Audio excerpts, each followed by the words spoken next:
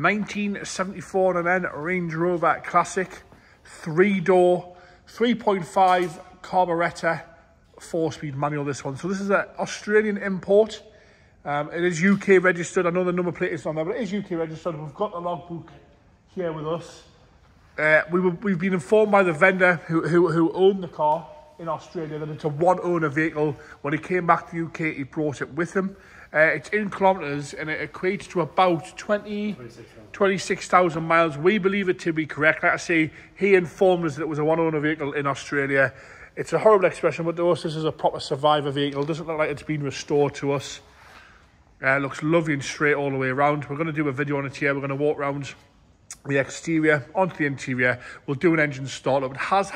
He did have an aircon unit fitted in Australia to the back of it, which I will show you in a minute, and that's the reason why the back seats aren't bolted in correctly. So bodyweight wise, I'm going to start off the bonnet. So you've got a lovely big winch bumper fitted on there for pulling, by the looks of it, houses down.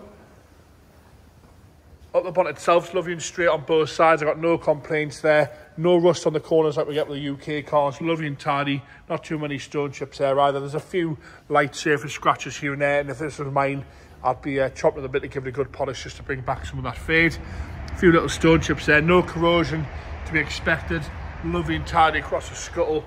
Lovely and straight across the front end there. All the grills intact. All the lights are nice and clear. Again, no corrosion underneath the windscreen anywhere or around the roof there. Lovely and fresh all the way across. As you come down onto the right hand side, we will do the chassis as well so you can have a good look at that. Lovely and tidy across that front wing. Again, no alley rash, no corrosion anywhere. As straight as you're going to find. Like I say, horrible expression, but it's definitely a survivor vehicle, this one. He did inform us that it was one owner in Australia. Lovely and tidy across the bottom of the doors. No alley rash, no dings, no dents, no real complaints across there. Apart from it is a little bit flat in the paint side of things. There's a few little stone chips here and there. Slightly later wheels by the looks of it. I'll go underneath so you can have a look at that chassis there, not covered in under seal. You can clearly tell it's been in a dry area most of its life, this one.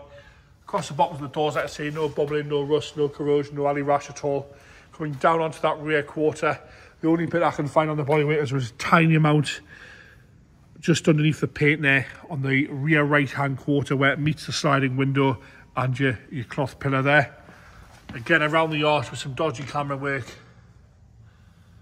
Lovely and straight all the way across there. No bubbling at all on the arches. See the chassis there as well. Not covered in under seal like I've already said. No nasty marks on the fuel feather cap. Lovely and straight down this whole right hand side quarter. The yard's slightly heavier surface scratch there, which you can't see. Coming back down that quarter, all the glass windows are lovely and clear. There's no scratching on the sliding windows. Coming down, like I say, we've pointed that bit out. That's the only bit I can see on the bodywork. Down the back on the original Australian number plate, like I say, it is UK registered, this one. The tailgate's lovely. There's no corrosion on the corners. No alley rash coming through there. Lovely and straight all the way up. A few marks here and there in the paintwork. A few little bits in the paint there. Lovely and tidy down the back edge there with a few little chips on the corner. There's a few little bits of dust here and there. Tailgate obviously had a little bit of paintwork at some point. But lovely and straight down that whole left-hand side as well. I'll show you the roof. Lovely and tidy down the roof there. Again, another big steel bumper fitted at the back. We'll go underneath so you can have a look underneath there. If you want any individual photos on particular parts on these, just give us a shout, we can do all that. Coming down that left hand side, we've got a touch in scratch here. There's no corrosion. There's a little bit, tiny bit of touch in there. Lovely and tidy across the windows. Again, those sliding windows are all lovely. Around the arches where you want to see, no corrosion coming through once again, no bubbling, no rust. Lovely and straight down that whole left hand side rear quarter. Again, into the chassis there. And I'll come underneath. This is the left hand side. You can see that rear outrigger there going forward. Lovely and tidy across the bottoms of the doors. Again, no bubbling on it. A few little chips on the back edge of the door there.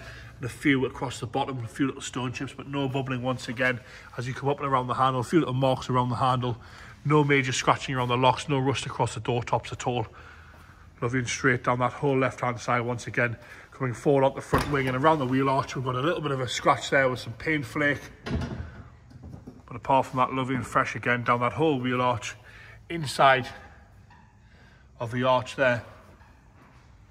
And again, I'll go back underneath the chassis so you can have a good look and see the sill section there. Bit of dodgy camera work trying to get this right. As much detail as I can find on this one.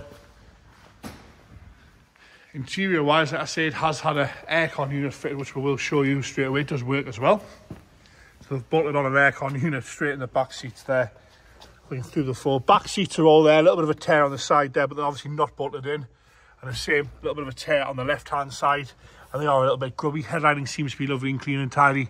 No rips or sagging in that at all. The driver's seat itself's lovely and tidy on the side. A little bit of wear at the bolster. But again, if the mileage is correct, like we believe it to be, that's what you'd expect. Across the steering wheel is nice and tidy. Across the dash top, no cracks across the dash top. Dial's nice and clear. You can see the mileage there on 42383. That's kilometres, so please bear that in mind, it is kilometres. 4-speed manual. We've also got air compressor diff locks as well on the front, which you can see they are working as well. Compressor boots into life. Aftermarket head unit fitted. The driver's door card. Bit of wear to the metal grab handles. But apart from that, all nice and tidy across the door card. Even inside the door checks are all nice and tidy in there.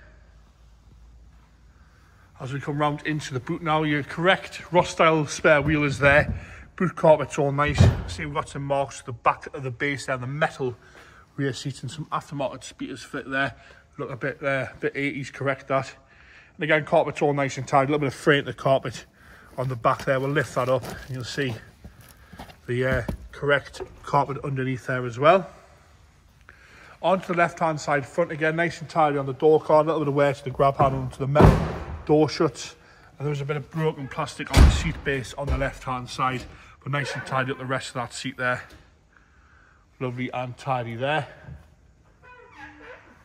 All the doors closed nice as well there, not slamming anything. Into the engine bay now, 3.5 litre V8 twin carb. It's again nice and dry in there. James is going to fire it at life for us.